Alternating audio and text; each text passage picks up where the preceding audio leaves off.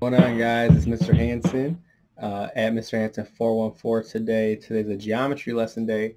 We're going to do lesson 1.4. It's about reasoning and proof. So the way I view this lesson, is you need to be able to prove things and justify why you're right and why the steps you took were the right steps. So imagine you're a lawyer. Imagine you are creating a persuasive essay. You need to prove your case. So in math class and geometry, you need to prove that a theorem is correct or that angled measure is what you say it is. So you need to make sure that you have evidence to prove your statement. So let's get started. All right, so here we are. Here's the lesson. Let's get started. Reasoning and proof. So we have the essential question. Let me zoom in just a little bit. How do you go about proving a statement? Think about that. Think about how you do that in your own life, and now we'll figure that out by the end of this lesson. We've got some verbiage, some vocab that you need to know. You need to know what a conjecture is. It's a statement that's believed to be true. So if I make a conjecture that I think Case is a good high school, you probably believe that. And then you use your reasoning to figure out whether that conjecture is true or not. You use inductive reasoning, that you look at specific cases, and we'll talk about examples of that. And then deductive, using logic to prove that all cases are true. All right, so let's take a look. Get my drawing tool set up. Let's go with the blue. It's a blue day today. So let's make a conjecture about the sum of three consecutive counting numbers. So if you start with 1, what's next? Well, it would be 2, and then we'd add 3. So the question is, can you divide? Is it divisible by 3? Well, let's figure out what we get. We get 6. Can you divide 6 by 3? Yeah. 6 divided by 3 equals 2. So that checks out. Write the sum of the next 3 starting with 2. Well, we start at 2 this time. We go up 1. Go up 2. Is that divisible by 3? Well, 2 plus 3 is 5, plus 4 is 9. 9 divided by 3 is 3. So that checks out. We're checking out our logic. So let's complete this statement. So we're making a conjecture that the statement that we believe is true. The sum of 3 consecutive counting numbers is divisible by 3. Do we know that's true 100% yet? I don't know. But we have 2 cases. I think that's a pretty good start. So postulates are statements you accept as true. So like we talked about the segment addition, the angle bisector postulates, stuff like that from the last couple sections. Those are just things that we know are true. And a theorem is a statement that you can prove using logical steps. So if we have like the Pythagorean theorem, that thing's a bulletproof example. You can prove it, and I attached a video for this playlist. And if you aren't in my class, just Google Pythagorean theorem proof and you'll see some pretty cool stuff. I like the one with the water or the liquid. Super cool. Deductive reasoning, you need to use appropriate words, relationships, postulates, and other theorems that you may have. All right, so we got another example. This time we're using deductive reasoning. So think of deductive. When I think of deductive, I think of detective. It's based on logic.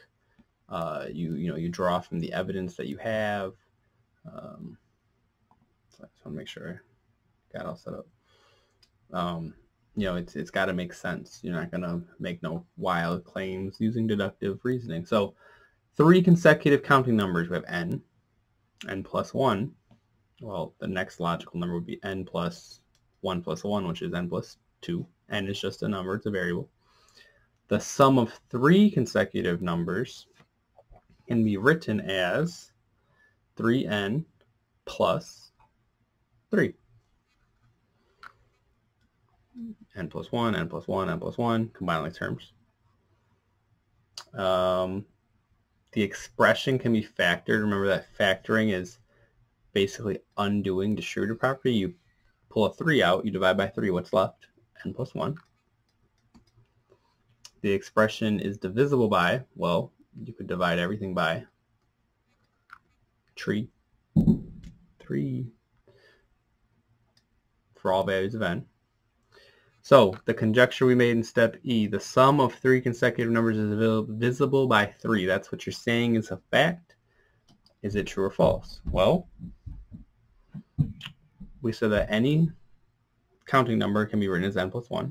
So we figured out what 3 of them can be. It doesn't matter where you start. We checked that you can factor the 3 out. So yeah, that's true.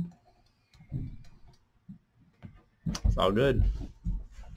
So when you start seeing patterns, that's when you might want to make a conjecture. I mean, you see a number pattern, you see a pattern of logic, a pattern of how something behaves. You can say, all right, here's a conjecture. Let's take a look real quick at these. A counterexample. I mean, it's obviously like a non-example. It's something that doesn't work. It shows that it's false. Now, are counterexamples mainly used in inductive or deductive? Deductive reasoning is when you look at like the evidence that you have.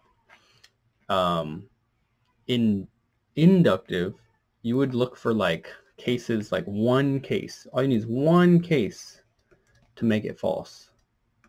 So like if you say, you look at me, Mr. Hansen's a math teacher, all right, and you're like, well, he has glasses, so all math teachers wear glasses. That's your conjecture. If you find one math teacher that doesn't have glasses, does your conjecture hold up? No, that's not going to work. Deductive reasoning to show that an angle is not acute. It's an ugly angle. Can you conclude that the angle is obtuse? So is there a statement, a conjecture that you can make that says any non-acute angle is obtuse? No, right? It could be obtuse, but it could also be right. It could also be straight. So just because it's not one doesn't mean it's one or the other. Now, if you have something that's like a coin, and we figured out, okay, we know that this coin is heads. If it's not heads, it's got to be tails. So that's how that works. All right, so looking at proofs now, we have something called a conditional statement. If you know anything about programming, you probably heard this before. Conditional statements are super important to understand in just life, really. If P, then Q. If this, then that. P is your hypothesis and Q is the conclusion. So if this happens, then that means this. Try to really use that in your everyday language. So like, for example, if I drive to Taco Bell and the open sign's off, what conclusion could I draw? If the open sign's not on, Taco Bell's closed. Real easy. If it's Wednesday, Mr. Hansen's recording math content. So that's what I do on Wednesdays. I should start wearing pink on Wednesdays. All right, so we have a conditional statement. If 3x minus 5 equals 13, then x is 6.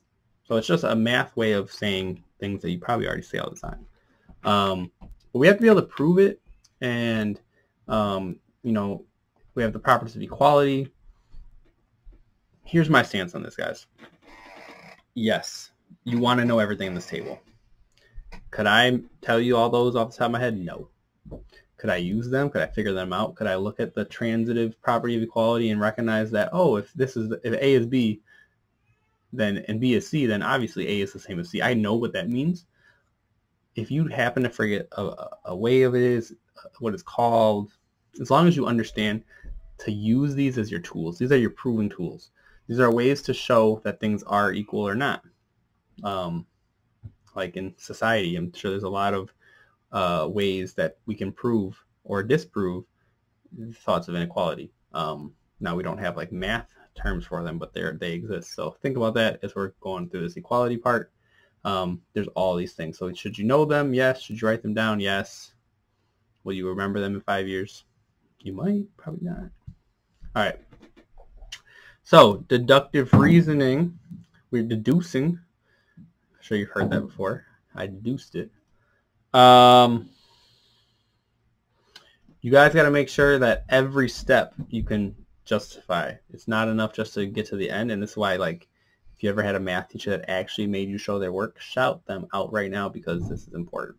So here we go. We're going to use the properties to justify the step.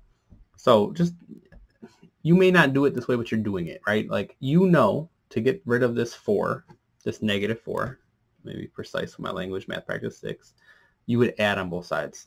You would add 4, and that's what that is. So if you wrote added 4 on both sides, because if you add 4 to both sides, you know it keeps it balanced, you're doing this already. If you know to get rid of the 3 that's next to the x, you would divide by 3. That's what the division property of equality is. And then the symmetric property of equality, which I can tell you right now I don't have that memorized. Symmetric says if a equals b, then b equals a. Well, that's the same as saying, you know, x equals 6. The same thing would be true if you said 6 equals x. 2 plus 3 equals 5. 5 equals 2 plus 3. It doesn't really matter the order. They're the same. So here's one to try on your own. So this would be a good time to pause.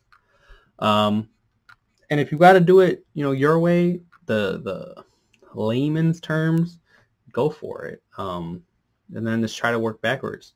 So like for this one, if I want to get rid of the 17, I would have to subtract it because it's positive. So I subtract 17 on both sides. So I'm going to write that here. Subtract 17, and that's the subtraction property of equality. I'm just going to abbreviate because my handwriting ain't going to work for that. And that's going to give me a negative 8. How do I get rid of that negative 4? The coefficient next to the x. Well, I would have to divide because that's multiplying. So I'm going to divide by negative 4. And that's the division property of equality. Is this making you word yet? It shouldn't. Divide by negative 4 on both sides. We're going to get a positive 2. Positive 2. And that tells you it's a symmetric property again, that x equals 2, 2 equals x. I think we're doing all right so far. All right, we got some zebras. You're going to write each statement as conditional. So story time real quick. Zebra was my oldest daughter's like theme. It was like purple color and like zebra theme. So I had to find a picture. It's probably old. But me and my girlfriend, we made a legit 2-tier, maybe 3-tier, 2-tier, 3-tier fondant cake. We ordered a little special zebra cake popper. It was lit. My baking skills are all right. My daughter can bake. Anyways, so try to do these, and I'll fill in for you. So if the animal is a zebra, if all zebras belong to the genus Equus, I don't know how to say that. Correct me, please, if I said that wrong. If an animal is a zebra, I wrote aminal. Animal is a zebra. Well, what do you know? If it's a zebra, it belongs to the genus Equus. I can't think how to say Equus. That's sloppy. I'm sorry. I mean, it is what it is, but it's sloppy. I'm underlining if, then. All of these are if, then, if, then, if, then. The bill will pass if it gets 2/3 vote of the Senate. So what could you say? If the bill gets 2/3 vote of the Senate, then it'll pass. Make sure you guys know about your laws and vote. Vote, vote, vote. Tell everybody you know it's 18 to vote. Use deductive reasoning to solve the equation. Solve it. And list the properties. List what you're doing. So for this one, you would subtract 3 on both sides, divide by negative 4 on both sides, you get x equals 2. So subtraction property and division property. All right, so this one, I like problems like this because you're not necessarily doing the work, you're critiquing.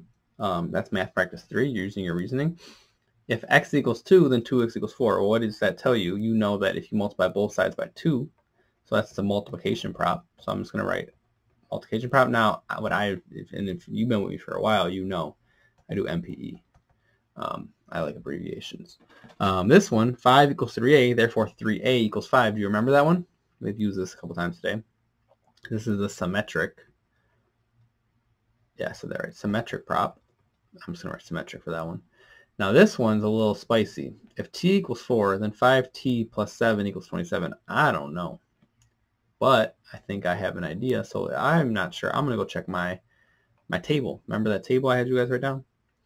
What of those looks like? Actually, it's not adding. I'm not doing any operations. It's definitely not reflexive. or transitive. So maybe the substitution. So the substitution property says if A equals B, then B can be substituted for A. So I know how I'm going to do this. I know the answer for T. I know the answer to the equation. The solution is 4. So I can put 4 in. So what's 5 times 4? 20. 20 plus 7 is 27. So I know that it's got to be the substitution property of equality. This one, 9 equals 4x, and 4x equals m, then n, and then 9 equals m. So this is one of those things where if 1 equals 2, I shouldn't use numbers for this. If A equals B, then B equals C. And that is your transitive. I really like transitive. I think transitive is pretty fun. So I am going to pause. I think I'm going to load this video up in parts because it's getting long. So I'm going to load up part 1. So subscribe, and here comes part 2 next. So make sure you guys go back. Make sure you got everything you need for this.